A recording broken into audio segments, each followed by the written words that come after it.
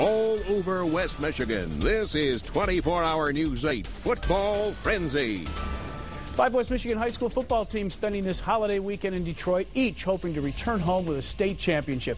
3 of those, Saugatuck, Lowell, and Grand Rapids Catholic Central in action today. CC in a dramatic night game, and the only one not to be televised live. The 11-2 Cougars facing the 12-1 Hornets of Williamston in the Division IV title game.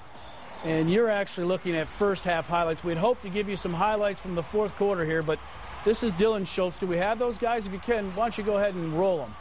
And we'll wipe to the new ones. This is Dylan Schultz. Here we go. Fourth quarter, Dylan Schultz, QB keeper.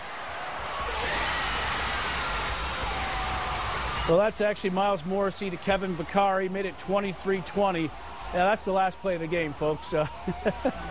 Well, you're going to have to trust me. Catholic Central in dramatic fashion, 27-23. I'll tell you what, Jack Doles has been there and had a chance to see it. Let's send it to him. He can explain what happened to us live now at Ford Field. Jack? Larry, incredible fourth quarter in this ball game. Catholic Central had to come back from a big deficit, and Miles Morrissey, a couple of huge passes, and a play by John Haley on a 4th and long to keep the drive alive. Let's talk about all this with Todd Colster, head coach of Catholic Central. How crazy was that fourth quarter? How do you keep the guys from just losing it?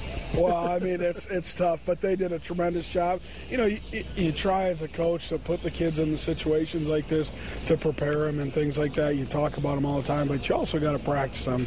And we try our best to, but obviously you can't replicate this. But these kids have been unbelievable all year. So they've been so resilient. They've worked so hard. They've prepared the right way from day one, and I think this is what you get when that happens. Saw a lot of fist pumps on the sideline when that final touchdown gets in. Morrissey to Vicari.